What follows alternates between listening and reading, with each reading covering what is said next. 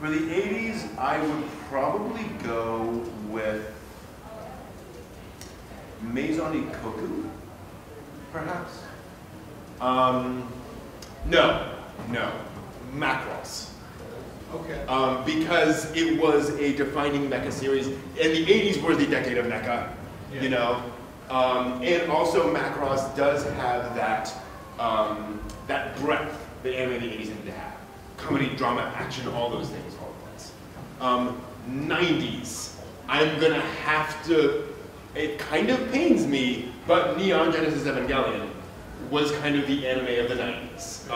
Because it had that darker tone to it, very common from the anime of the 90s.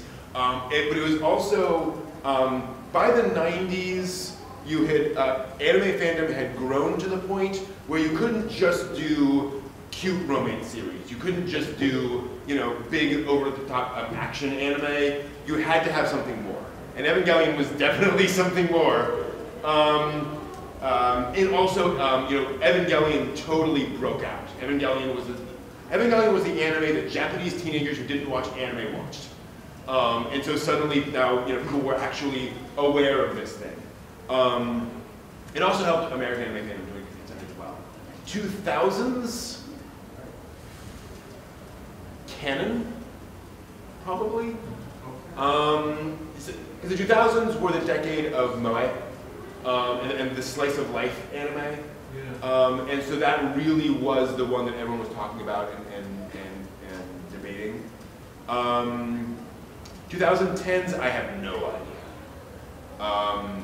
Because it's always hard to look at a decade that just happened and see what the trends actually were. Yeah. So I'm not quite sure how I would define the 2010s in anime. That was tough for me. Yeah. It split out so far.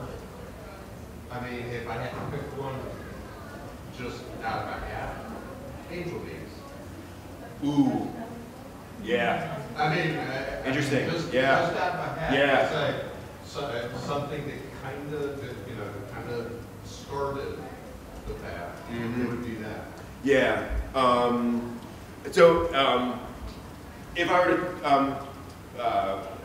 change that a little bit, I think the anime that definitely were kind of the big highlights over the past few decades, I would go back and say, really it is original Gundam in '79, because that was, and also Rose of Versailles to an extent, because both of those were anime is now telling complex long-form stories. Right?